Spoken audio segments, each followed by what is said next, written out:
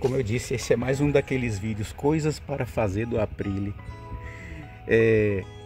Eu trouxe algumas plantas, algumas suculentas que estavam na minha casa e que não estão muito boas, né? Muito bonitas. Elas perderam folhas, ó.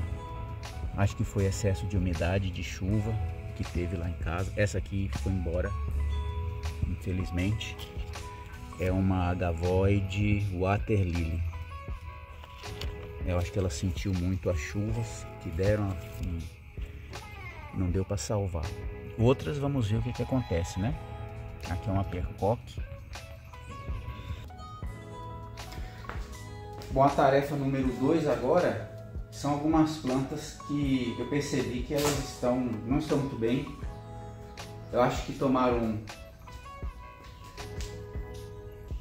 A próxima tarefa, número 2, é uma análise aqui das plantas que eu percebi que elas... acho que devido à chuva, né? Essa aqui está perdida. A agavoide water lily. Está perdida, completamente perdida. Essa é uma outra planta. É a Milky Way. Perdeu folhas. Acho que também foi devido à umidade, à chuva, excesso de chuva. Essa é uma setosa. Não lembro bem o nome dela agora. Ela também, olha só, perdeu aí folhas. Vou estar analisando também o caule. Essa é uma outra que provavelmente está perdida. Peacoque. Aqui tem outras também que não estão muito legal no vasinho. Essa aqui eu já tinha tirado, feito uma poda e plantado a hastezinha, né? Mas ela não tá legal. Vou estar analisando. Essa é a Nixana, também não tá legal. Olha o caule dela. O que eu vou fazer? Eu vou pegar essa floreira aqui e vou usar como, vamos dizer assim, enfermaria. Vou colocar aqui uma camada de brita por baixo, tá aqui a brita. E vou colocar o substrato meu aqui, né? Do terreno, que eu faço aqui no terreno. Com a terra misturado com esterco de gado e outro tipo também aqui de terra. São dois tipos, a terra comum e uma terra mais com composto orgânico, né? Então vou usar ela para fazer como enfermaria aqui. E vou estar analisando, né, o andamento. Não vai dar para me filmar o procedimento, mas vocês acompanhem aí.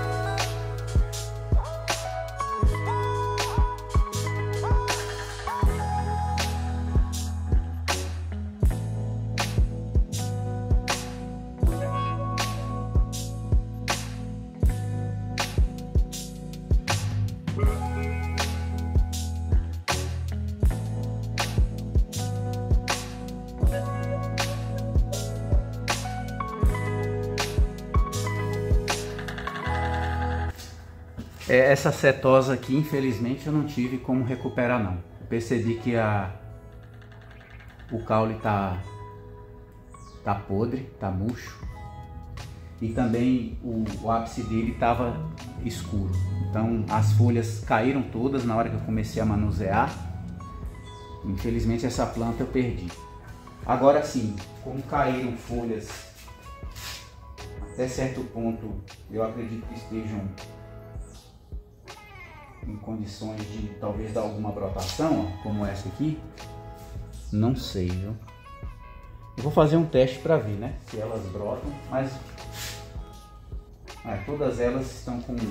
Algumas delas estão assim, ó, com a pontinha escura, tá vendo? Então acho que essa planta eu perdi, infelizmente.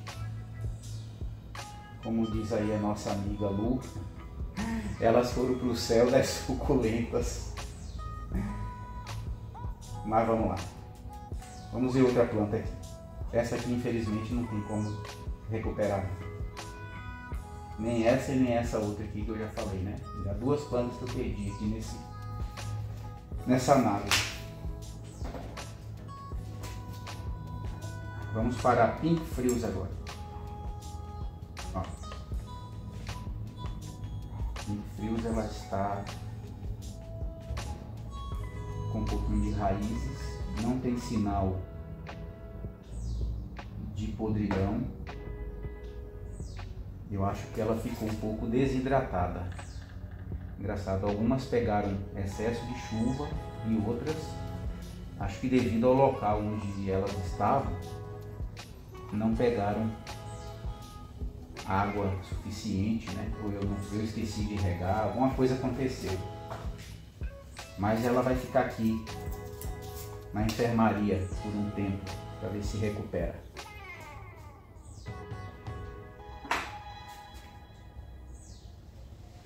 Essas plantinhas aqui eu tinha plantado elas só a cabecinha, vê que ela saiu algumas raízes, né?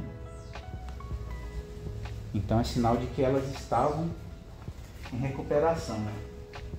Mas eu não sei porquê, eu acho também pela falta de água, não foi nem pelo excesso.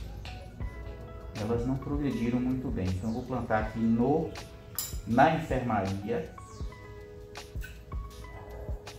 e vou ficar acompanhando.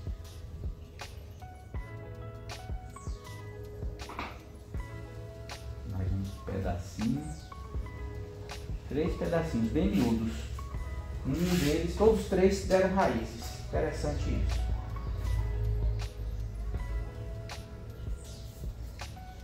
Agora nós temos aqui a peacoque. Peacoque também não está muito legal não. Vamos ver se ela está com algum problema. Olha lá as folhas. Está com problema. Olha aí. Essa aqui também eu considero como perdida. Ó, toda apodrecida, ó.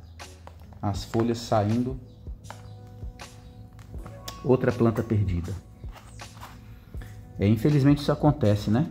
A gente já acompanha aí alguns colegas que cultivam aí suculentas, e eu que sou bem iniciante mesmo, os experientes já perdem, e eu ainda que sou iniciante, estou perdendo aqui, recebendo cada tapa na cara.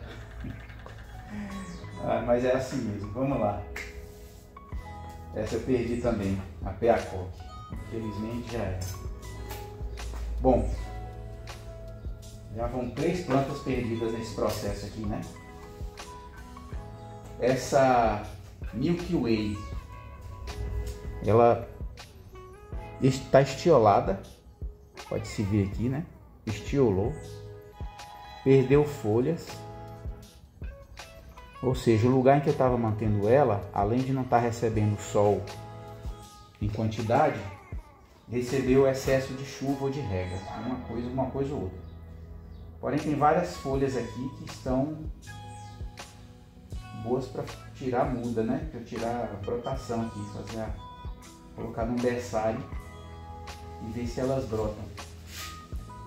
Essas folhas eu vou separar. Agora, eu vou tirar ela do vaso e vou plantar também aqui na enfermaria para mim poder ver, né, se ela se recupera. Então eu vou tirar primeiramente as pedrinhas para estar utilizando em outro vasinho.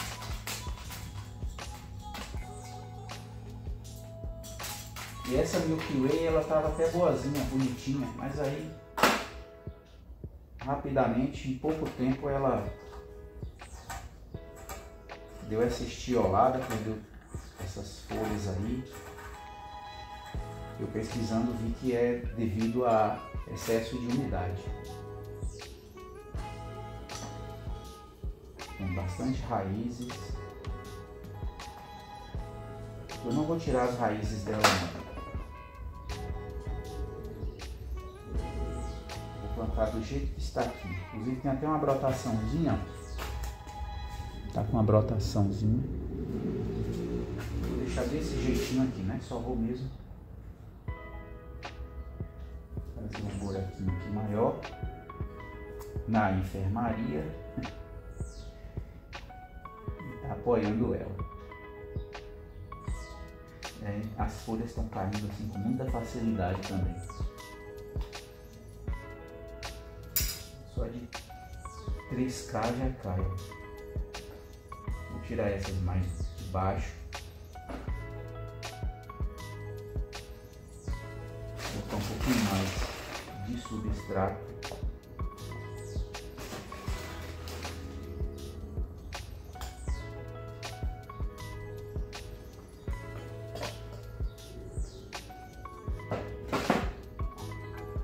Eu não vou regar agora porque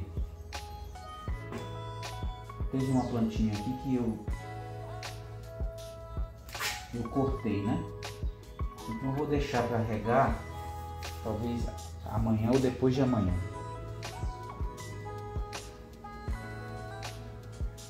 Prontinho.